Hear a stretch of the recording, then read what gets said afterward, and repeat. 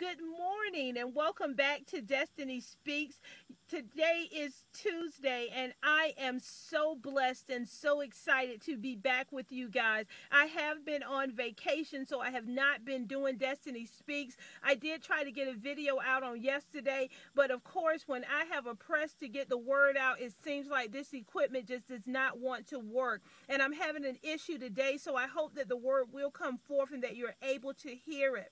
But anyway, I hope you guys have been encouraging one another, that you have been lifting up one another. But most importantly, I hope that you have been lifting up the name of Jesus, because the word says, if I be lifted up, I being the King of Kings and the Lord of Lords, if I be lifted up, I will draw all men unto me. So anyway, when I got back from vacation last week, my spirit just felt like it was in a quiet place. I really didn't do a lot of posting to Facebook. I didn't talk to a lot of people. It was as if the Lord just had me in a quiet place, and that was okay for me, because it gave me the opportunity to just observe some things. And as I read the statuses on Facebook and talked with different people that I came in contact with, everybody was talking about, what they were doing for God and this, that, and the other. And even though I saw God in those statuses and I heard God in their conversation, it was more about self and what self was doing and where they were going to be preaching and what they were going to be doing.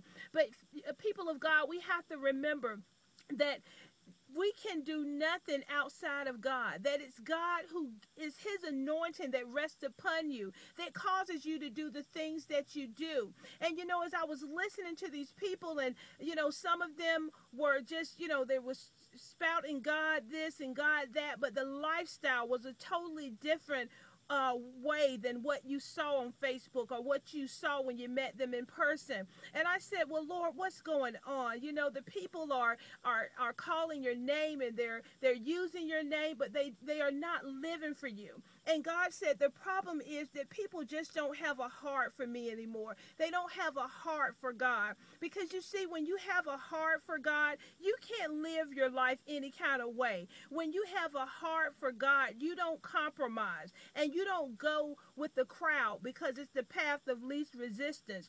You love what God loves and you hate what God hates, okay? There is no gray area for you. When you have a heart for God, then it causes you to want to live holy, okay? When your flesh begins to rise up in you and you have the word of God in your heart, that's what's going to help you do what's right.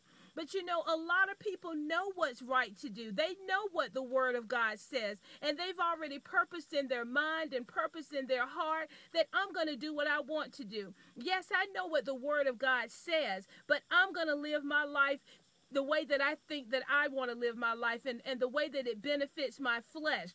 See, that's how you talk when you don't have a heart for God. Then you live for your flesh. So when situations come up, you don't have anything to fight Satan with. So you give in to the desires of your flesh. Even knowing what the truth is, you don't want to retain that truth in your heart. And the Bible says in the book of Romans, the first chapter, the 28th verse, it says, and even those that did not like to retain the knowledge of God, that he gave them over to a reprobate mind. There are people who don't even want to retain God in their knowledge, because if they do, if you retain God in your knowledge and you retain him in your heart, when your flesh rises up, then you're going to use that word that's on the inside of you to cause you to do what's right. So there are people that are saying, listen, I know what's right, but that's not what I want to do. I want to go ahead and sleep with this person. I'm going to go ahead and marry this man or this woman, because I've been waiting on God and nothing has happened. So now I'm going to live for my flesh. Okay. Now I'm going to satisfy my flesh instead of satisfying my spirit. That's what happens when you don't have a heart for God. When you haven't retained the knowledge of God in your heart, then you will go ahead and feed your flesh. And so I was looking for examples of this in the Bible. And the Lord sent me to the book of Genesis. I believe it's the 25th chapter, but I give you scripture reference at the end. And I read about Esau and Jacob. And Esau and Jacob were two brothers. They were twins. Esau was the firstborn. And we know that during biblical times, the firstborn, had a lot of privileges. He was the one that received a greater inheritance. And he had a lot of, honor and respect in the family because he was the firstborn. It was a sacred position. God always, first fruits were very important to God, the first fruits of everything. So your birthright, your birthplace was a very sacred thing to God. And Esau was, the Bible said, a skillful hunter. And Jacob was more of one that, the type of man that stayed around the tent, and he liked to cook. And I don't know, maybe he liked to clean. Maybe he swept out the tent. I don't know. But Esau came in one evening, and he had been hunting and what have you, and he was famished. So he asked his brother for a bowl of soup.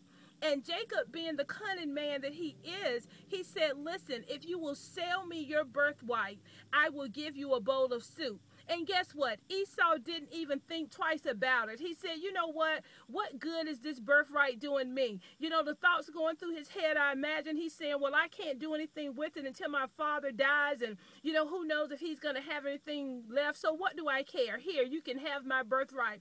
He was willing to sell his birthright for a bowl of soup. He wanted to satisfy his flesh rather than satisfy his spirit.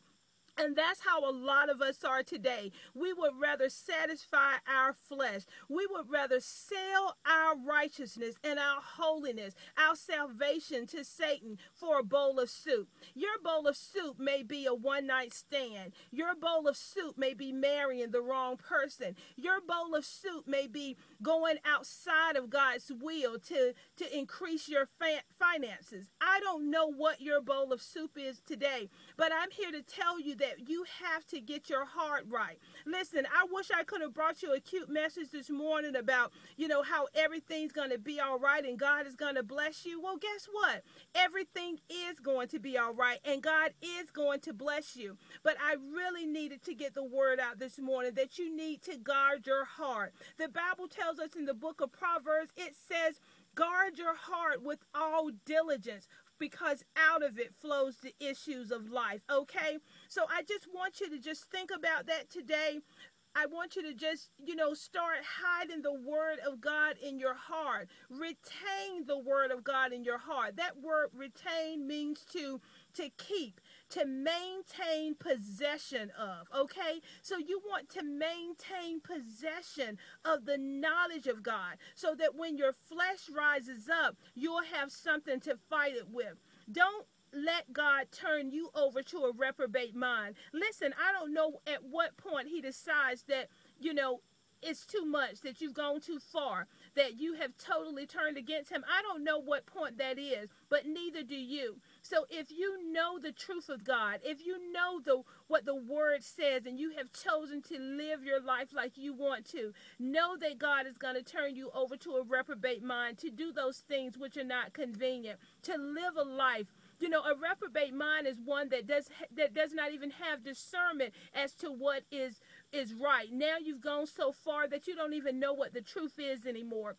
And I don't want that for you today. I love you too much, and so does God. Listen, I don't know what this message is going to sound like because this microphone, everything is going crazy. But that's the word of the Lord for today. I hope that you will receive it.